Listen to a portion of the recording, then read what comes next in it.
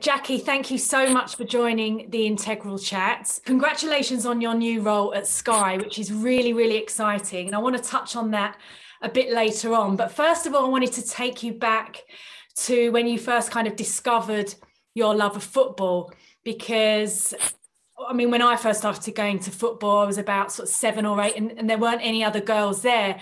So I'm interested to know kind of what sparked your interest.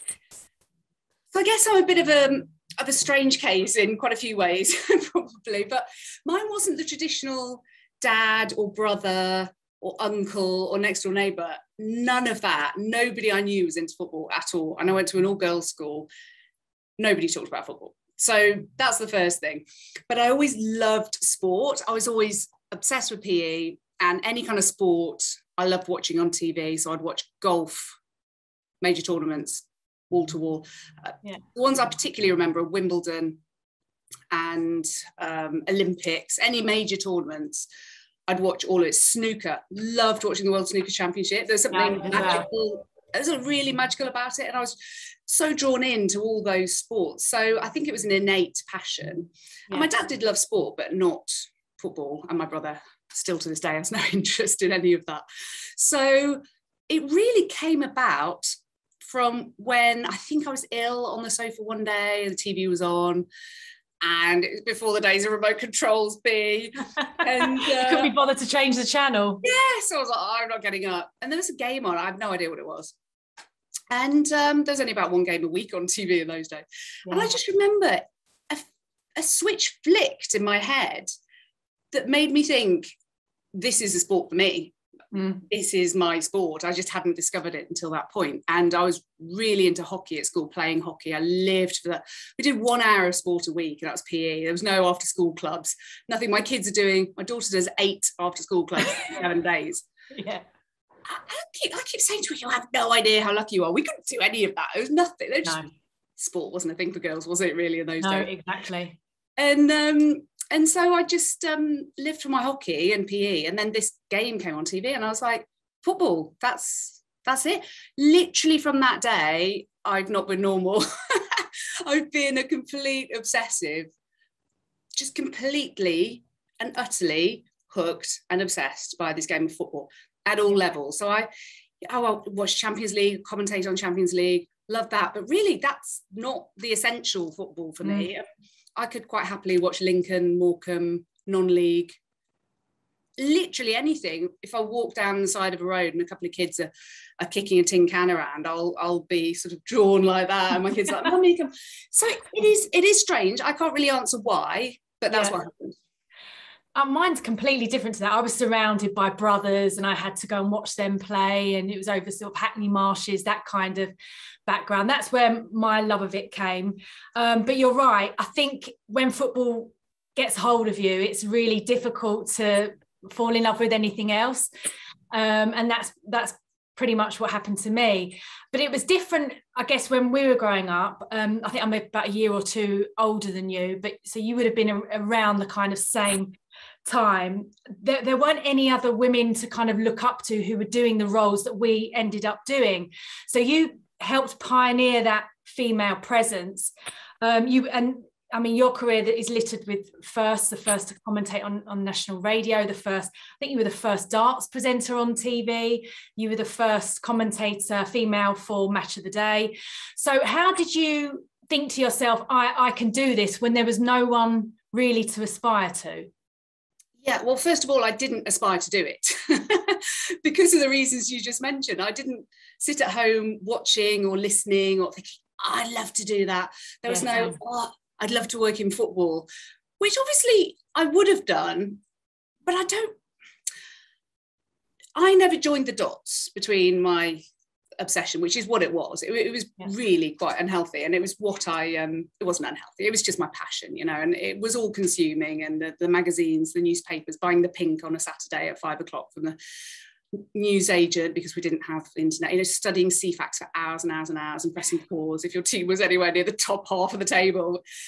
So there was all that. And then it comes to university and decisions about that. And I was a year above. So I went to university when I was 17. So I had to make decisions when I was 16. And I had no idea. And it's nobody's fault that nobody suggested journalism.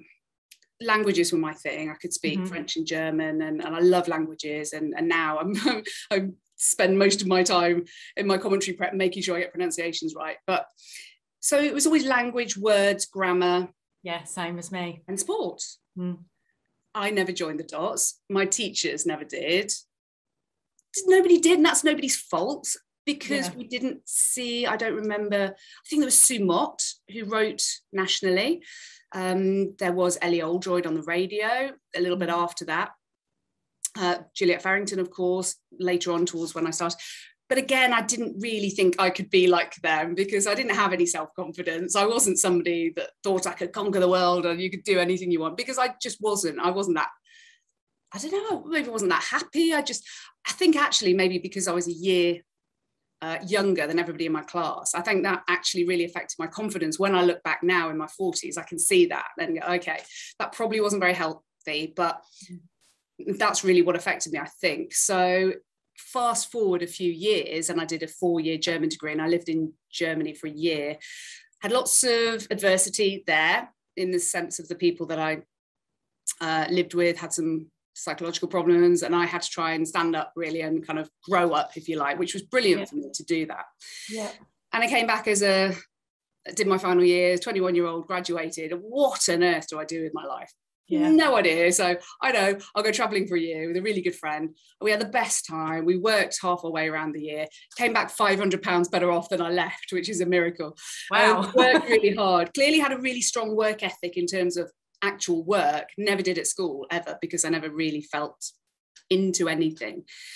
But as soon as I started working, even in a call centre, I was really, really hard working, and I came back, and again, what do you do? So it was one of those where I don't want to tell you the long boring story, but it was many, many years later, when I was 27, having had 4.5 years in the grown-up workforce doing something I wasn't passionate about, that's really when I thought, well, nobody's going to ring me up and say, Jack, do you fancy working in broadcasting or journalism? But I'd worked out by then myself that when I heard people on the radio, and 5 Live was my thing, absolutely. And I listened to them all intently, and had done with my little radio on the South Bank Terrace all those years.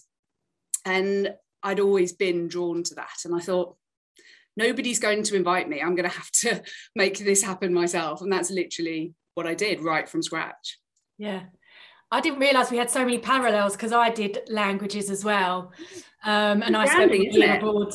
I spent my year abroad in France. And then when I came back, I went into banking, because I didn't know what else to do, and I just wanted to earn money. And then I was 26 when I first got my job at Sky. So we've kind of got a similar background there. How did you get your job at Sky then? You say you're in banking and you got a job at Sky. How did that work? Basically, someone I knew the snooker producer. It was as simple as that. And I got an interview, got a job as a runner, took a pay cut to join Sky, because obviously runners were earning nothing at that time. But as soon as I walked in the door at Sky, I just felt at home in the sense that it was just exciting. And you can imagine it was, when was it? 2000.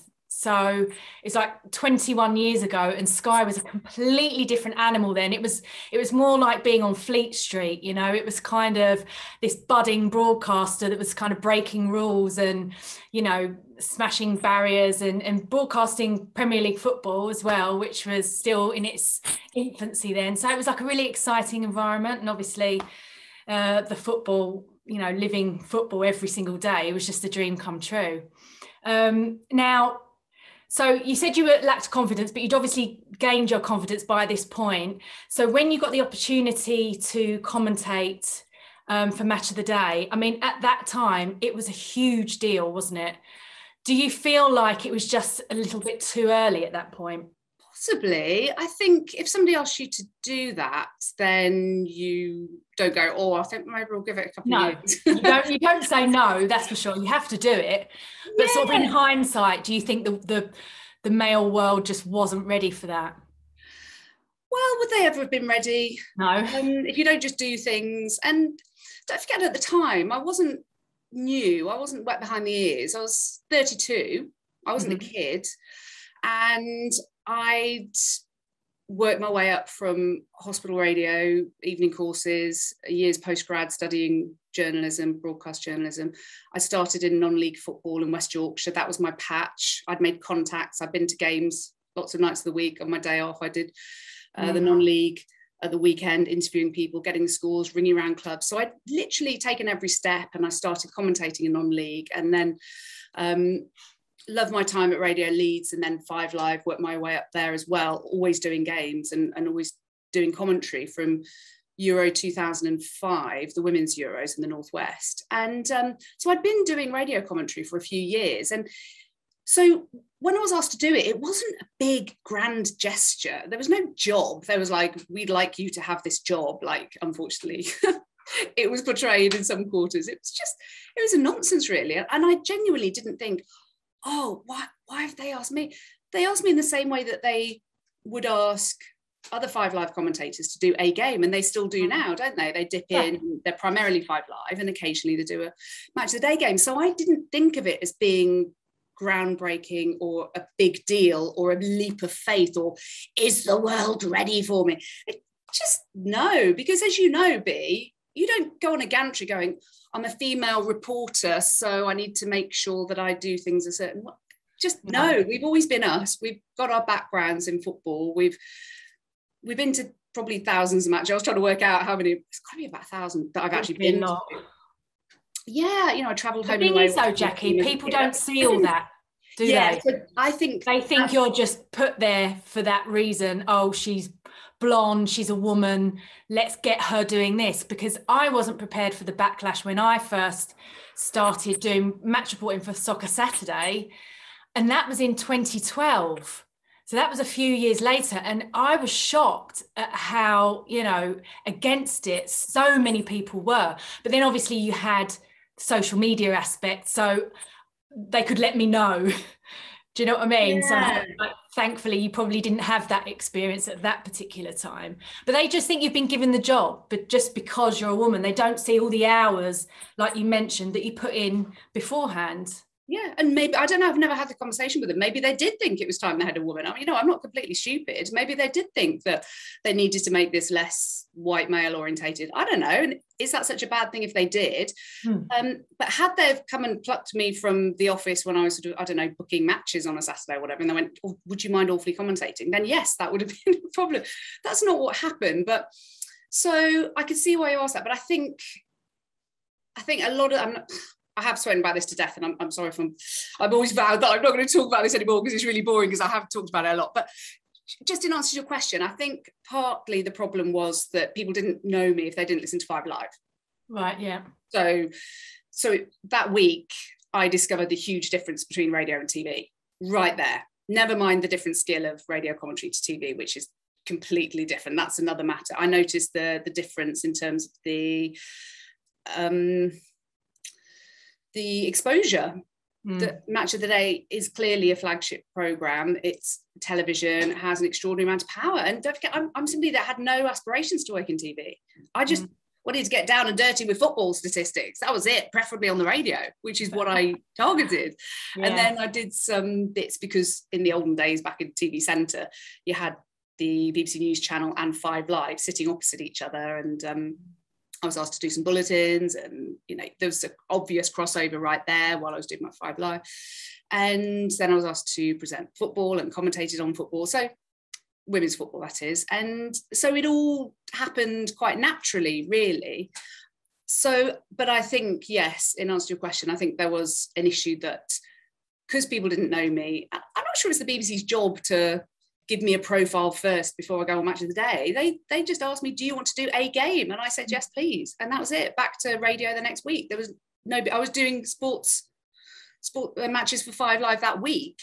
And as it turned out, because of the furore, I didn't have any time to do my prep for the game, which is my massive regret, that I was so lacking in sleep. And because I tried to get back to everybody about, you know, their kind messages and interviews, no, thank you, no, thank you, no, thank you. And of course, I should have left everything to the following week. So my main regret that week was not focusing on the game and doing the best job I could. Instead, I was in this crazy daze, and I did my best, but really I should have focused just on the prep. But you know what? It happened. We got over it. The earth didn't shatter, and lots of people actually very, very, very supportive. Loads of colleagues were really supportive, and like, what on earth is going on? And so, you know, somebody has to be the first. So what? I've got quite broad shoulders. I don't know about thick skin. I've grown it maybe. I'm quite philosophical, and I've survived, and I'm here. And more to the point, I think there are some excellent commentators now who just go on gantries and get on with it. Vicky Sparks, Robin Cowan, and I'm pals with a pair of them, and they're just good at their job, and they don't get any of that nonsense. It's good. It's just normal. The main thing is you shouldn't have to like somebody because they're female or male. You should just evaluate whether you want to listen to them at all. Like we all do. We all have our favourite commentators, and we particularly enjoy listening to them, and others, you know, are fine too. And that's just life, isn't it? So I think the gender thing, I think some people are always going to have issues, but so what? Some people are always going to have issues with all sorts of people if they vote for Brexit or they don't, and they vote for this party or they don't, and everyone's prejudiced about something, aren't they? No, absolutely. I mean, I've got favourite pundits as well, and you know, it's just a matter of opinion. It's whether you like this person or you don't. As you said, I mean, Sue Smith for me is one of the best pundits, male or female. I love listening to her. Emma Hayes, the same. I mean, she was absolutely amazing, wasn't she, this summer? So I think there will come a time when we don't have to bring up these questions, but it's interesting to learn about your experience of it. And so just now that you're now doing the WSL, which is another kind of big deal because it's the first sort of big broadcasting package that Sky has bought of the WSL, and now you're commentating as well. So I think the Women's League Cup in 2008, that was at Orient, and it was Arsenal Everton. And I remember the production values then were tiny. So I don't know how much that's changed. I mean, looking at the studios now, they look pretty plush, and there are touch screens and everything. So, I mean, it's fantastic that Sky are doing that. And how much change have you seen in the women's game during the last few years? Oh, B, how long have you got, my love? How long have you got? Honestly, it makes me so happy. Honestly, It's just, I'm so happy to be standing on purpose-built gantries such as Chelsea Women on Saturday morning. I was so excited. I tweeted a little picture going, look at this lovely gantry, it's gorgeous. And people at home were probably like, what?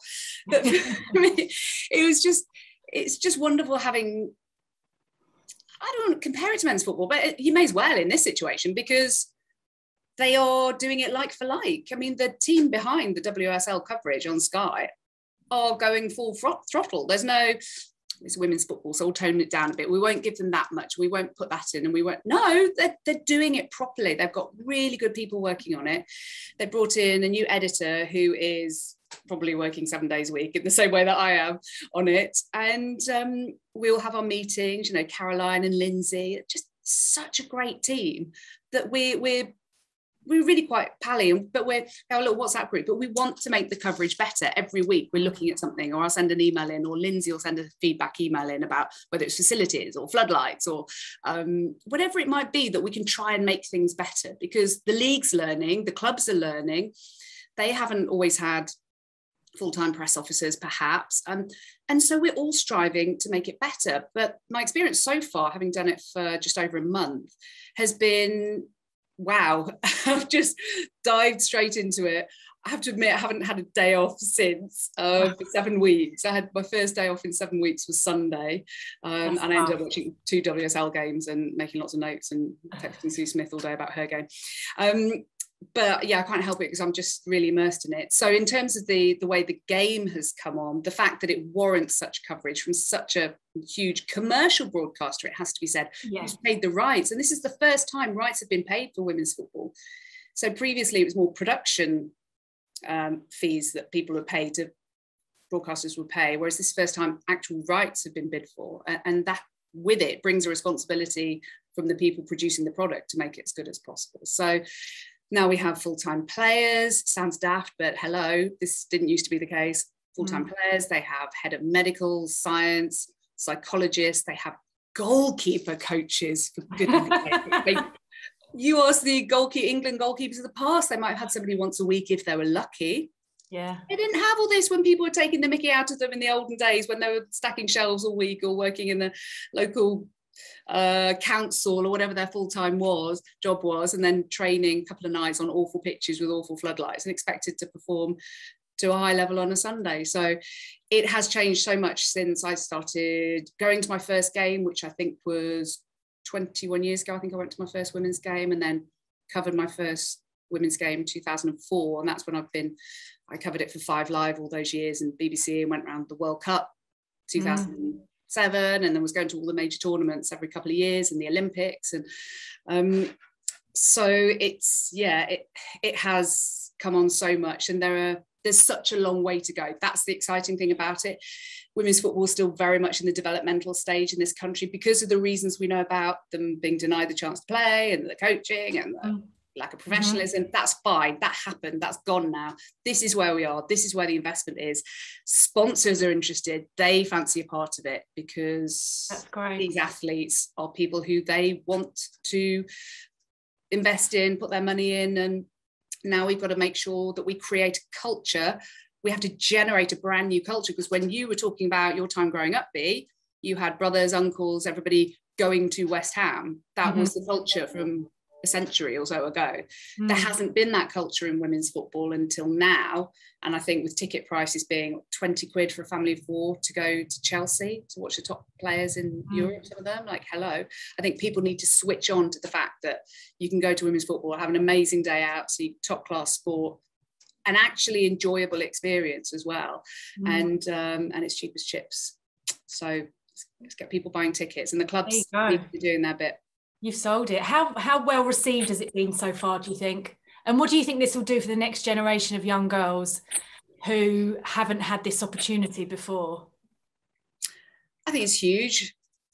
People always talk about, if you can't see it, you can't be it. And I've talked to my pal Faye White over the years, and loads of that generation, Sue Smith's generation, Kelly Smith, who when they were growing up, they didn't know there was an England team. They didn't know there was an England team.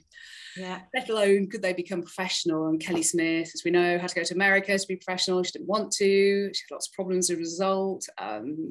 It's very sad that there was that generation lost because of the lack of opportunities. But now, little girls my age, much younger, she's 10, but can go to Wildcats, girls aged 5 to 11, to put their postcode into the FA website and find a local club where they just want to train or actually have a team. They can just go meet new friends, girls only. It's incredible they can do that for a pittance, you know. And so, yes, if they're watching these players on TV, BBC One, BBC Two, Sky, and even DAZN are streaming the Champions League for free. Top players in the world are doing that, are available there. So they can see it. Of course, the England games now on ITV4 as well. It's all terrestrial if they want, or, you know, Sky Sports doing what we're doing too. So it has to encourage young girls. If they're playing well on a Saturday, they've got the bug, they want to go along to a local game, not just WSL, but there's Championship, there's the leagues below that as well. Go and watch, go and enjoy it. And then there are options to get proper coaching from very good centres of excellence if they show any talent and aptitude. Part of me just feels a teeny bit jealous that it wasn't around when I was growing up. I was like, oh, I would have loved that. But I'm so pleased for them. I really am. And just finally, we've got a couple of minutes left. I just wanted to ask you, with the roles that we do, I don't know if it's easier to get into now or tougher because so many people want to do it. The industry has kind of just exploded, hasn't it? Online, broadcasting, radio, YouTube channels. There are so many kind of little avenues you can get into. Apart from the main things like doing a journalism course or something like that, how would you advise young people who dream about doing the kind of job that you do? Well, there's a lot more competition now in the sense that lots of people feel they can do the job, and that's great if they have the confidence and they're able to see that they can apply to do things. But I think the main thing is really just doing it. There's a good podcast series that I've been listening to. I'm actually going to be chatting to Ian Dante this week on it, but lots of commentators, 2 a week, are talking about their experience. And one of them, Kevin Hatchard, who's on there, talked about spending hours and hours and hours and hours and hours at home growing up with tape recorder, watching games on the TV, recording his commentary, and he took that to university as well. So by the time he ever applied for anything, he had hours upon hours upon hours upon hours of tape of him having done it, and he got to listen back and practice and practice. So this is one of my main messages to people who are thinking about coming through. Don't wait and then go to school and then at the end of it apply for stuff.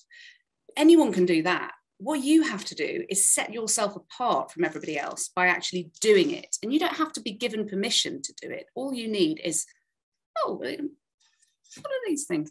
What are these creatures? Not 2 kids. Don't have 2 kids. That's a terrible idea. That's much harder.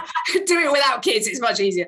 But one of these things, and watch a game on the telly, on TV. You don't even need to just commentate or do match reports, or put yourself in the position of, say, it's BBC London. Okay, what do they do? Do they do 20-second goal updates? And do it. Have in mind whether you're doing radio or TV. I would strongly advise radio, because you're far more likely to start in radio than you are TV, but you know, whatever you want to do, but actually do it. That's my point. Do it, record, write match reports, write opinion pieces, write, get people to read them, send them to people, get people to listen back to your commentary and ask them to be honest, and just say, okay, will you keep repeating this word, or you keep saying the same thing, or actually, are you doing it for TV or radio? Or I don't know. Decide if it's a radio or TV audience. Don't just talk over goals, and be clear as to what you're doing it for, and then keep doing it, keep practicing. Once you found something that you think, okay, I think I did that quite well, and once you get a little bit confident, I mean, you could be starting doing this when you're 8, by the way. You don't have to be 16, 20, you could be 30. Like I was 27 when I did my postgrad, and 28 when I finished it and started from scratch. But I think actually doing it sets you apart from other people who want to do it and think they could be this or think they could be that given the opportunity. Well, don't wait. Actually do the practice yourself, and don't go, oh, I just want to do radio, or I just want to do TV, or I just want to do print, because really you need to be able to do everything, ideally, to make yourself more employable. Right. And then once you've done all that, then ask if you can ideally speak to somebody, get in front of somebody. You could use Zoom, which doesn't cost you anything. And you could ask somebody for a 5 minutes chat about their career, or about what did they do in their office? What happens there? What's the sort of work they do? And then when COVID regulations are a little less restrictive, maybe now even, then ask if you can go in and spend half a day there, or can I come and answer the phones for your phone in? Actually do things. Don't just wait. Don't just talk about doing it. Actually do something. Take steps. Email people. Ask if you can see them. Don't ask for a job. Don't ask for a job. Whatever you do, don't say, I want your job. That'll really put them off. But do make steps to say, could I come in and see what you do? Because once you're in front of people, even now on Zoom, once you're in front of people, people can see you and go, okay, I like that kid's attitude, or I like his work ethic, or I love the fact that she's so keen to start at the very bottom and work her way up. And that way people know you for you, rather than just some faceless person on email. Or don't tweet people asking for work experience. That's the worst thing. People tweet asking for things and people don't respect it because they haven't made much effort. So yeah. track them down and find out how you can actually get a letter to them, or just speak to them somehow. That's brilliant advice, Jacqui. Thank you. And thank you so much for talking to us today on the Integral Chat. It's been lovely. Thank you, Bea. I've enjoyed your other ones that you've done. Great stuff. Thank you.